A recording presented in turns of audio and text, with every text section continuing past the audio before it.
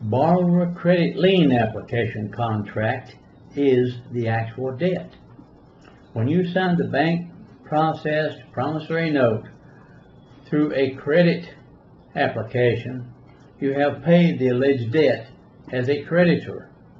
But when they force you to sign the mortgage lien security commercial contract, the closing agent does not inform you that the contract is the actual security lien, a presumed security that makes you the actual borrower as the debtor, which obligates you to pay the presumed and alleged bank loan back to the bank in FRN notes.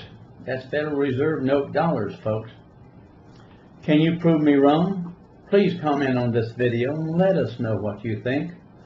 I am asking you to visit cancelonemortgage.info now for the LPN security to pay off your residential or commercial mortgage up to $10 million each and other type of debts in as little as 14 days.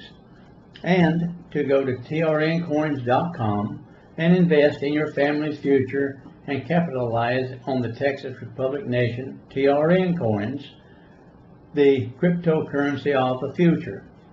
For those of you who want to buy a home, commercial property, or a business with just the down payment, I strongly urge you to read cancelonemortgage.info/down payment.